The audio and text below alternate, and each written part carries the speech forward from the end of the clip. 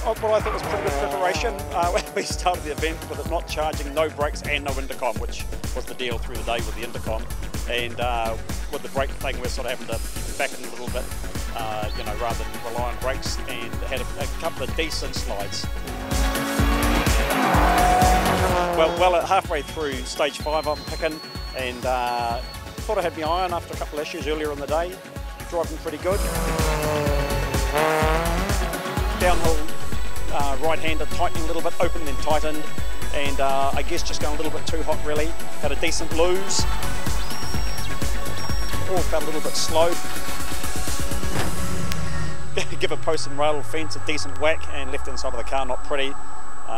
Yeah, no chance of carrying on. You want to drive that old stuff and be reasonably competitive. You know, you're kind of on the edge a little, and yesterday was no exception.